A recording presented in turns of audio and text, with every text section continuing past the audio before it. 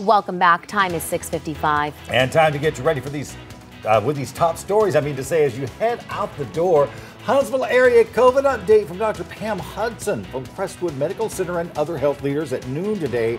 And Wake 31 will stream that live for you at noon right here on air. Health leaders say another lockdown is not in Alabama's future. They say we all have the necessary tools to manage COVID, starting with vaccines. We also have some forms of treatments available in preventative measures like masking and washing your hands.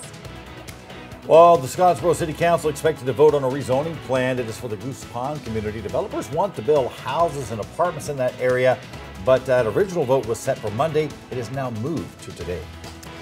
The Madison County man accused of setting multiple fires has a preliminary hearing at 10.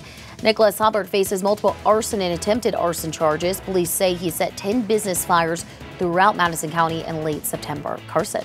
Plenty of sunshine for your Wednesday, but just a little bit cool. We're in the 30s right now, only heading for the upper 40s, close to 50 this afternoon. If you're a fan of the warmer weather, though, you're really going to like our 7-day forecast. Take a look. Our warming trend begins tomorrow when we're back to near 60. Upper 60s Christmas Eve, lower 70s Christmas Day. Might be getting close to record territory this year, and those high temperatures staying in the 60s and close to 70 all the way through next week and possibly through the end of the year.